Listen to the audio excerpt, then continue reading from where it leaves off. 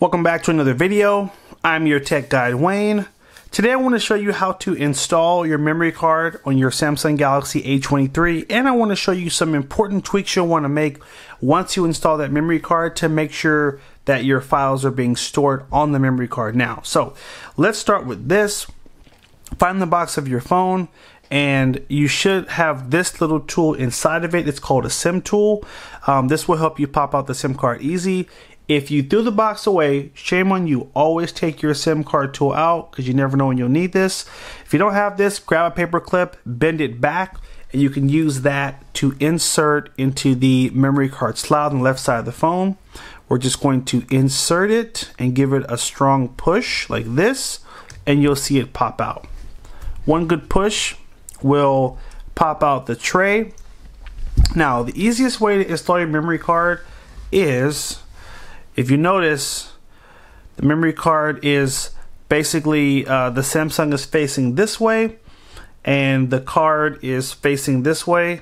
So I'm just going to take it and just sit it right in the tray, and it shouldn't take a lot for you to get it to fit in the slot. And let me take it a little closer so you can see it. So it just fits nice and even, just like that. You'll notice I'm using a Samsung memory card. Make sure you're using a quality memory card for your phone, because if you use cheap off-brand memory cards, you could mess up your phone or lose your data quickly. So I only trust Samsung SanDisk PNY memory cards. You'll find a link right here to a list of some great memory cards that are good prices. So we're going to take this tray here and just insert it right back in, and I'm just lightly pressing down on the edge of the memory card to make sure that it slides in okay.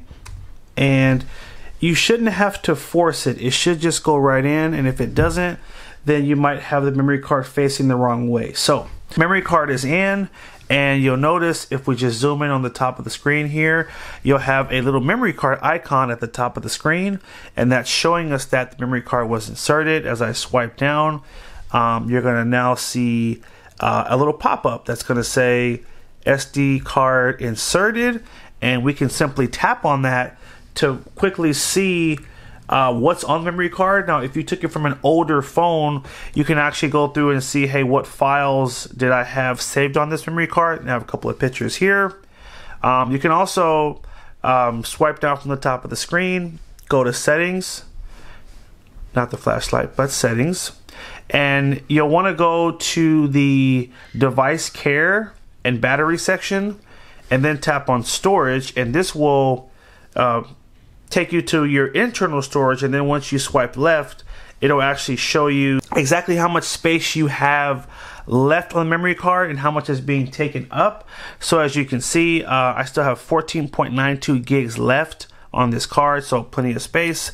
So that's just how you check to see how much storage is there, and how you can see all the categories. What exactly is taking up my space? You might need to go in and delete some older files if there's things on there you don't use anymore. Okay, so the next thing, let's hit our home button. You'll want to go to the camera and understand that just because you put a memory card in doesn't mean it's going to automatically start saving your photos to the memory card. You still have to enable that in the settings of the camera. So we'll go to the camera, tap on the settings wheel in the upper left corner, and we're going to swipe all the way to the bottom of the camera settings and go to storage location. Tap here and make sure you switch from internal storage to SD. Now this is checked because I put this memory card in a few minutes ago and I already made this switch, but on your phone it's not going to automatically switch. So make sure you tap on SD card to make sure pictures and videos are now going to save right to the SD card every time you take pictures. Now, here's the next important tip I want to share with you. Your memory card can be used to back up all the data on your phone, and this is really easy to do on Samsung phones. You'll simply need to go to the settings. We're going to swipe down from the top back to the settings wheel, and then from here we'll go to the accounts and backup section. Then you want to go to bring data from old device, and this is just a shortcut to Samsung's transfer app, which is called Smart Switch. And you'll want to go to the top of this app here, and there's a little memory card icon that you'll tap on, and then you'll want to tap back up to SD card. By tapping on this, you can actually back up all of your data, pictures, videos, contacts, messages, everything. You can back it up to your memory card. You'll simply tap everything, or you can hit just here or custom, and then you can select specific things you want to back up. Maybe you don't want to back up everything, but maybe you want to back up specifically text messages. You can go to custom, hit next, and then it will give you a list of all the categories that you can back up. Maybe you just want to back up your photos from a trip, no problem. You can just check the box there, hit backup, and now it'll back up all that data to your memory card. This is also a really cool trick if you're getting a new phone or you're wanting to move some of this data from this phone to another Samsung phone. You can simply back it up on the card first, then put the card in the new phone, and then open up the Smart Switch app, and then you can basically transfer those files to your new phone. So just as an FYI. So this is how you back up your data to your memory card. This is not an automatic thing. Just understand that you'll have to manually go in and do this process. But I want to show you one more thing since we're on the topic of backups.